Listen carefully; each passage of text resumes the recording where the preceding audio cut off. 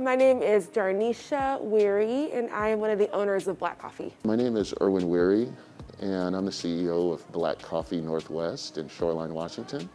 I'm from Yakima, born and raised there. I moved out to Seattle in 1997, and it's just been an amazing journey. I am a Washingtonian, a Seattleite. I grew up here, born and raised, which I'm really proud of and love. Even before we opened Black Coffee Northwest, Darnesha and I were heavily involved in community outreach. I coach a youth step team.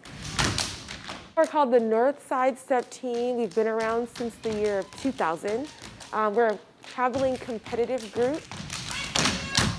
We started a nonprofit organization about 20 years ago, and that began our journey of what blossomed into what's happening now. Opening up Black Coffee Northwest in a pandemic was a very risky move.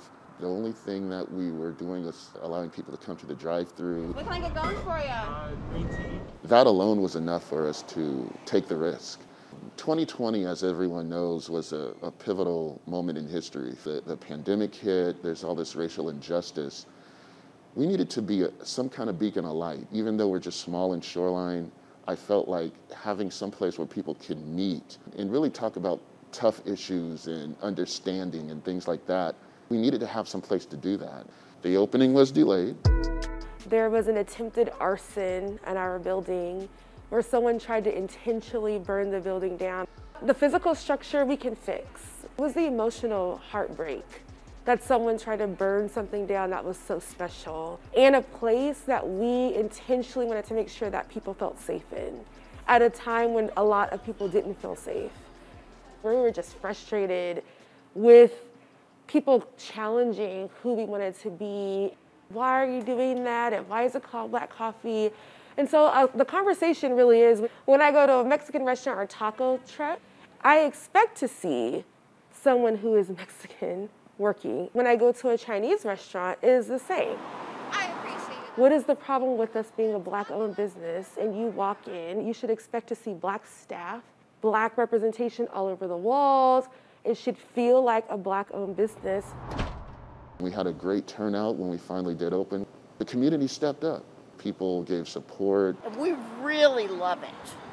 They have wonderful coffee and good food, and we really want to support a Black-owned business in our neighborhood.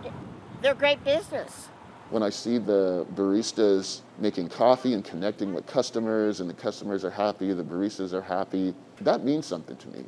That absolutely means something. Thank you. We're proud to be a first employer for youth. We are also showing representation that you can be an entrepreneur, you can be a business owner. It's really exciting to see this thing blossom so quickly, and both me and Darnesha appreciate everyone just for being here. We have a barista training program, and so they'll be 14 years old up until 16 when they're employable. I'm May. I'm 19 years old. I am the manager, supervisor, and barista shift lead here at Black Coffee Northwest.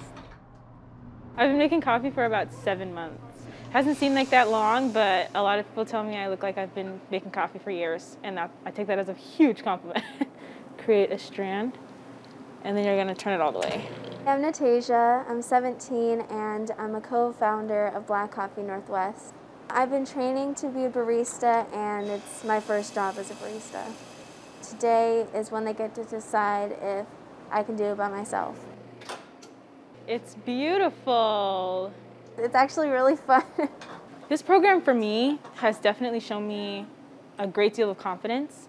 Has shown me that I can do anything, and I can teach anyone else to do anything. It's a beautiful brown shot. Thank you. I love it. I'm so proud of you.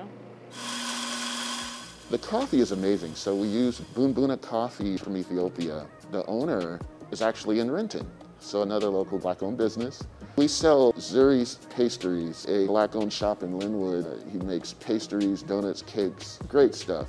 All the clothing that we sell here are from local small businesses who've probably never been in a retail space before, who may have never had the opportunity to put their merchandise in a coffee shop.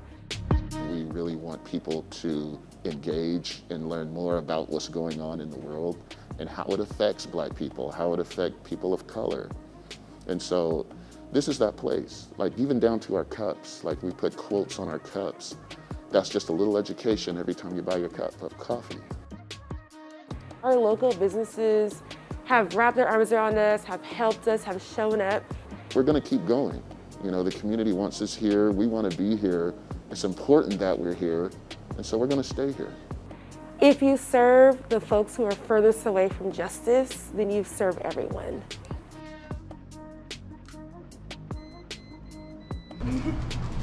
Matcha? Okay, and here's this. Awesome. Thank you. Thank you. Do you want to care. grab your...